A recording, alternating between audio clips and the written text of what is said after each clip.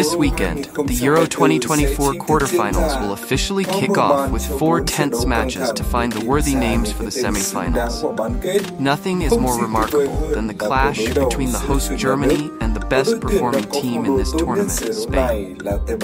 A match full of charm and promise to bring football fans a well-prepared feast, as these are also the two brightest candidates for the championship title. In today's video, let's talk about the most anticipated quarterfinal match of this Euro. Which team is rated higher in this battle? In terms of strength, there is no difference between the two teams in the match at 23:30 on Friday, July 5th. Both Germany and Spain have convincingly passed the round of 16. If the host defeated a relatively uncomfortable Denmark with a score of 2-0, then La Roja did even better when they decoded the image of Croatia, advancing to the quarterfinals in a way that blurred the lines for football fans. Throughout the group stage, apart from the final match, which was a bit difficult against the Swiss team, the Matadors are still showing their strength. This is a far cry from what they showed in the friendly matches before the tournament. Coach Julian Nagelsmann has found his ideal squad with a combination of youth and experience. The return of Toni Kroos plays an extremely important role in Germany's game, and the star who has just won the UEFA Champions League with Bayern Munich is also determined to have the last big achievement in his career with the German team. That's why we saw how well the 1990-born midfielder connected the midfield with the power of Robert Lewandowski and the dynamism of Ilkay Gundogan. This created favorable conditions for the young duo Jamal Musiala and Florian Wirtz to continuously disrupt the opponent's defense. Kai Havertz is starting to show his worth. Flexible attack with a midfield capable of good recovery and ball distribution is Germany's strength at the tournament, taking place on their home ground. As for the defense, Manuel Neuer still proves to everyone that he deserves to be the #1 goalkeeper of the team, despite how well his juniors have played at the club level. Meanwhile, Antonio Rudiger is also gradually bringing peace of mind, and in the upcoming quarterfinal match, the return of Jonathan Tah will help Germany's defense become more solid to withstand the power from Spain. As for the opponent, perfect is what we can call them at the moment.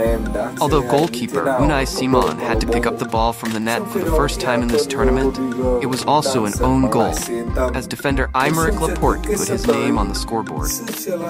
Otherwise, Spain's attack has shown its absolute power, with a combination of youth and experience. Nico Williams had a goal for himself, while Alvaro Morata continued to show his composure when he had an assist for Fabian Ruiz, along with many ball-handling situations that made the opponent's defense suffer. On the other side, Alvaro Morata also did his job well by constantly attracting the attention of the opponent's defense, creating space for the two wings to show off their individual technique and strength. The editor, with a rotary registration of his class, also helped Spain deploy extremely effective gameplay. To push the short passes and coordination that made the brand has helped La Roja always maintain its good shape. Meanwhile, in the defense, the experience of Daniel Cavahan or Aymeric Laporte helped make Botas's back four extremely solid. Under the debt of these two teams in major tournaments, there are always a lot of significant numbers, closest being the 1-1 draw in the group stage of the World Cup for Day 2. And if we count the tournaments in the knockout round, La Roja is having a better record with 2 wins in the 2010 World Cup semifinals and the Euro 2008 final. This is the basis for Spain to believe that they will make the home team embrace hatred. If we go further and specialize in history, these two teams have met a total of 26 times, with a fairly balanced result. Germany have 9 wins, while Spain have 8 and the remaining 9 draws. In fact, with what the two teams have shown in the past, it is difficult for us to determine which name has the advantage in terms of head-to-head history.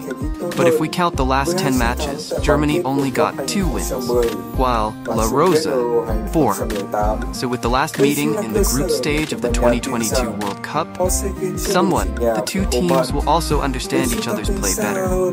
But with the change in the cause of governance, when there is no Shonike or Hansi Flick anymore, then obviously we won't be able to rely on the results in Qatar to talk about the upcoming match at the Euro 2024 final.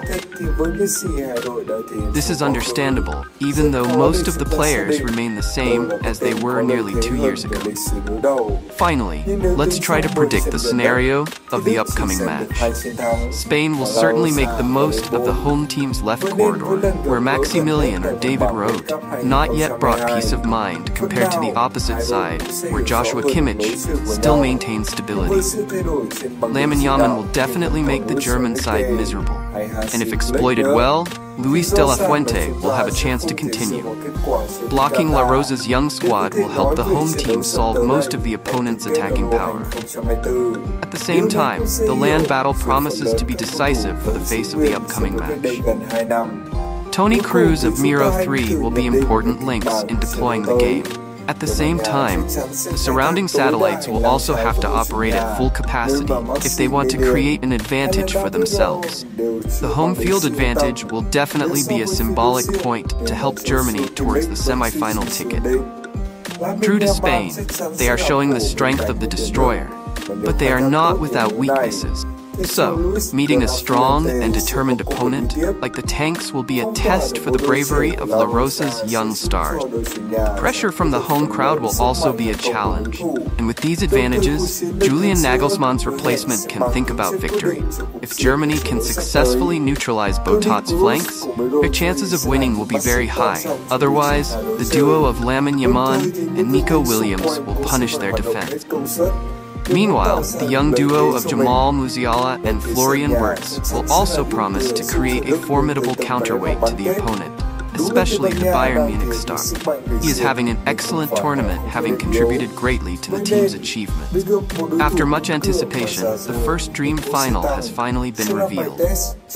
Spain and Germany will be the two names that guarantee drama, excitement, and flair. A lavish feast of football has been laid out and will begin at 11 p.m. on Friday, July 5th, the MHP Arena Stadium. Cứ chiến thắng của họ sẽ rất cao, còn không thì bộ đôi Lamine Yamal với Nico Williams